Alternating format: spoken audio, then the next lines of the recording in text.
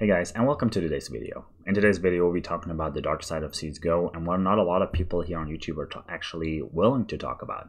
So let's dive right into the video and roll the intro.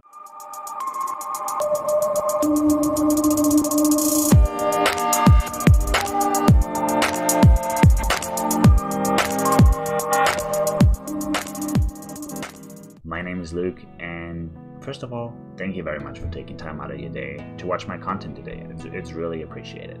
Every one of those subscribers that came over from last video, thank you. Thank you for being here. Thank you for subscribing. And if you're new to this channel, think about maybe hitting the like button, smashing the subscribe button, and hitting that notification bell so you're notified every time I upload a new video, which by the way is every Tuesday, Thursday, and Saturday, but we will get to that in a little bit later. So what is the dark side of Csgo? While I definitely would say the dark side of Csgo is the lower ranks and getting from level here to skill level here, I think this sweet spot in there is the dark side. So what I mean by this is I don't care how we get from silver to global.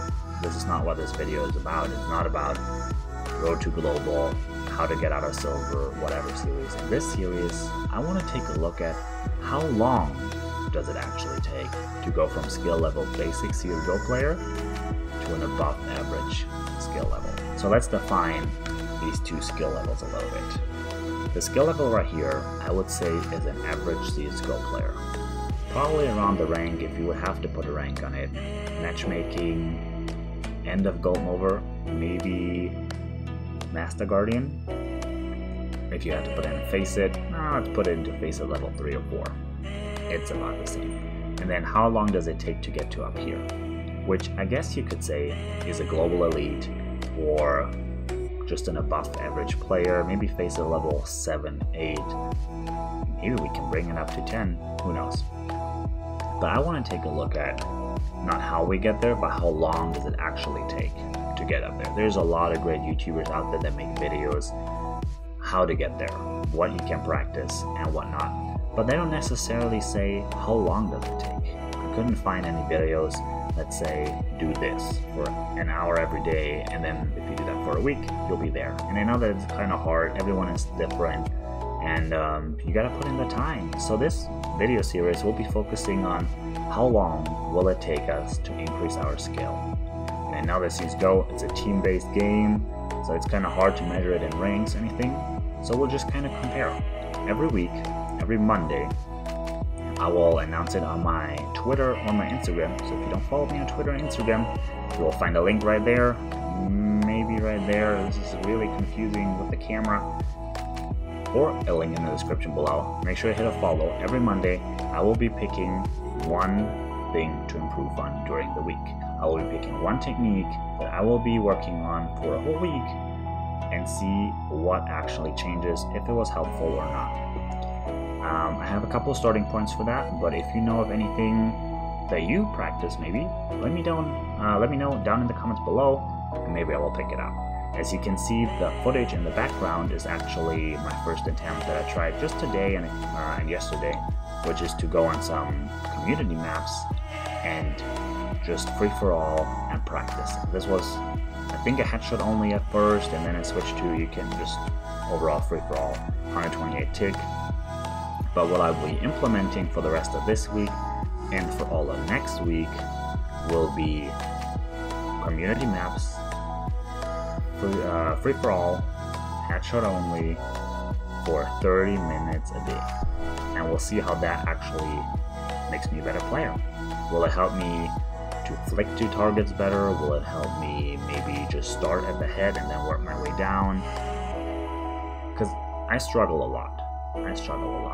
To give you a little bit of background about myself, I have been playing Csgo for quite a while. I've been playing Csgo for I think 3 years now, and I'm not improving at all. Nada, nothing, not improving.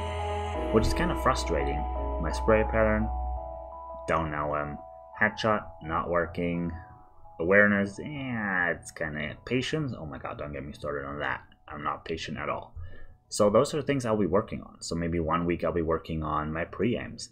1 week I'll be working on my headshots. 1 week I'll be working on spray patterns.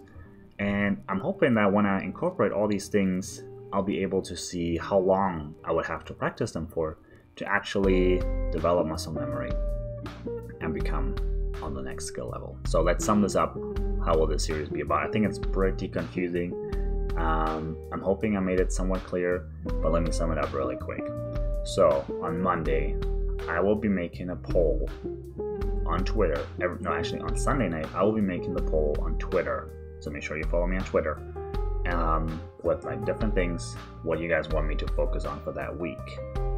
Then on Monday, I will be starting to implement these things for about 30 minutes, an hour at a time, every day. On Tuesday, I'll be making a video about that actual practice. I will be showing you how I incorporate it, how I practice it. Then I will be keep practicing. I'll be streaming Monday, I'll be streaming Wednesday and Friday. On Thursday, we will do a highlight video. I will be uploading the latest stream highlights. If you want to see me play live and just laugh with me at my mistakes, at my impatience, whatever, go to mixer.com/GermanLuke. You will find me there. And then on Friday, like I said, is stream. And then Saturday, I will be uploading my result. So I will be telling you, okay, I incorporated this. This is what I learned. This is a before and after. And then on Sunday, we'll do another poll and we'll figure out what we'll do next week. And then we'll just see and keep this going until I run out of ideas to improve on, or until we reach that next skill level. So thank you very much for watching, guys. Make sure you hit that subscribe button, hit that notification bell.